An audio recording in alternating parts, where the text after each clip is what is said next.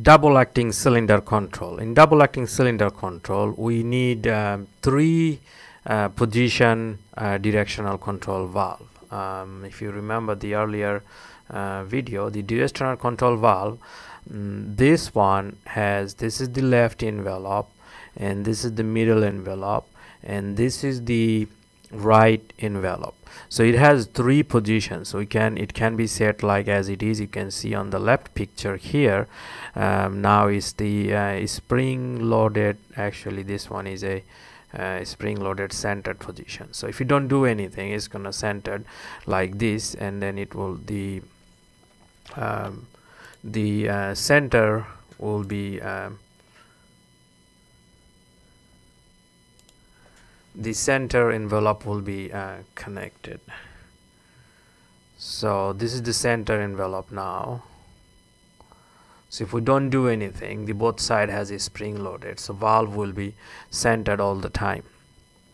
Now in this situation, there will be no movement of this cylinder extension or retraction, because there is no flow going to the cylinder. So everything will be kind of going this way, and then if the pump is running, then it's gonna go to the reservoir, and this will be kind of lined up, this spring loaded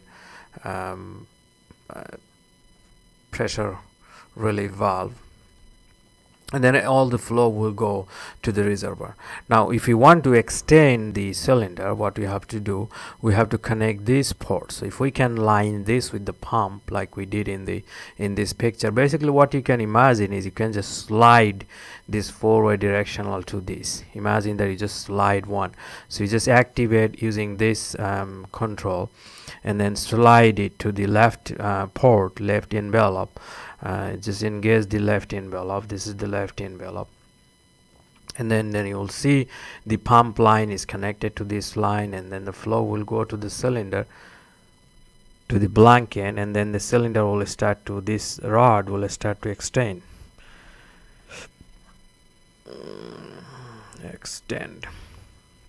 So to extend, and then the flow, all the fluid this side, the rod end side, will kind of come back through this way, and it's gonna go to the reservoir like that.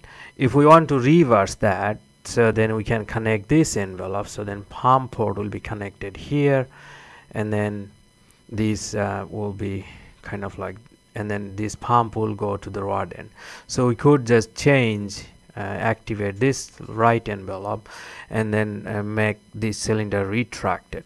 So using this this four-way directional, directional valve has three position: left, center, and the middle. So we can say, and then it has four ways. So you can see port, pump port, and then here you can see this is the pump port, and then this is the tank or reservoir. This port is typically called port A, and this one is called B. You can switch between A and B, but without the pump and tank, the other two are called A and B. So there are four ports. So we can say four position. When you have four ports, that is called four-way. The fluid can enter or out in total four ways. So we can say this directional control valve is a four-way. We have three envelopes, so that's called three-position directional control valve. So using that, we can control a double acting cylinder. The cylinder is called double acting when it's extend and it can retract, and then it's called double acting.